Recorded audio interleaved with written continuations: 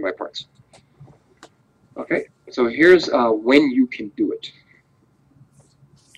If you're in the situation where you're taking a polynomial term, it doesn't have to be a single term, it could be a multiple term polynomial, times an exponential. Doesn't necessarily have to be e, but most cases it's going to be e. And then another option would be a polynomial term.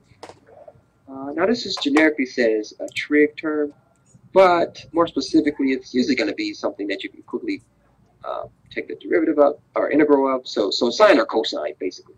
Maybe not exactly sine of x and cosine of x, but maybe sine of 5x or something. But sine or cosine generally. When I say trig, tangent you can't really integrate that readily, quickly, and so that's not really going to be it. When I say trig, it's kind of too vague. Really, just say sine or cosine of just a single multiple of x. Okay, so here's our example: x squared e to 5x. Prime candidate. It is a polynomial, and in general, basically, it's this that the power on your polynomial will dictate to you how many times you have to go through integration by parts. We just saw it. Went through once, we went down to x. Went through again, the x wasn't there anymore. Had it been x cubed, we'd have a third time through. But okay, great. So here's the shortcut. Here's how it works. Maybe step by step, blow by blow on how to do it. Here we go. Ready? First blow. Here we go. First step. Differentiate the polynomial down to 0, right? It's a polynomial. Differentiate it enough times until you get a 0. So first up, I start with x squared, and I go 2x. Do it again, I get 2. Integrate again, differentiate again, and I get 0. Great. Step 1 is done. Step 2. Integrate the other part the same amount of times. So this can get a bit troublesome. You just have to be careful. Here it's e to the 5x. Do it once, you get a fifth. Do it again, you get a 25th, right? A fifth and a fifth. Do it again, you get a fifth, a fifth, a fifth. You get 1 over 125. We integrated the same amount of times, so we're at the same level as the 0. It took us down to that level. Now, this is the final step, but the crucial part, how are you going to put together these parts? You do the following. You multiply these two different parts along diagonals that are going down and to the right. You start at the top. And when you make this multiplication, you must also apply a sign after multiplying.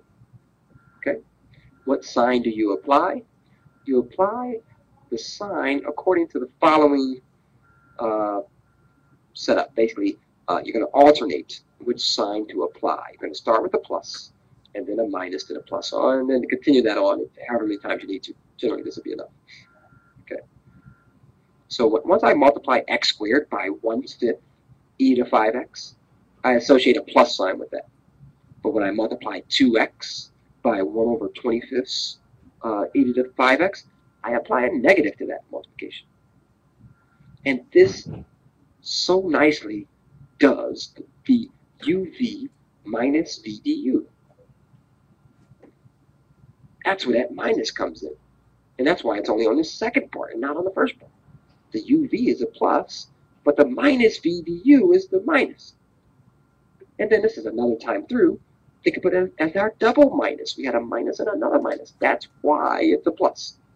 Anyway, in no time flat, we have the antiderivative. We have the 3 terms to the antiderivative in no time flat. It's magic. Voila. Magic. Okay? It's called the shortcut to integration by parts. I'm not going to give it a funny name like tabular or tic-tac-toe, whatever. I'm just going to call it integration by parts shortcut. Okay? And it's wonderful. It saves you a lot of work. Take advantage of it when you can. Be on the lookout for it. Polynomial times an exponential, or polynomial times sine or cosine. Okay? Great.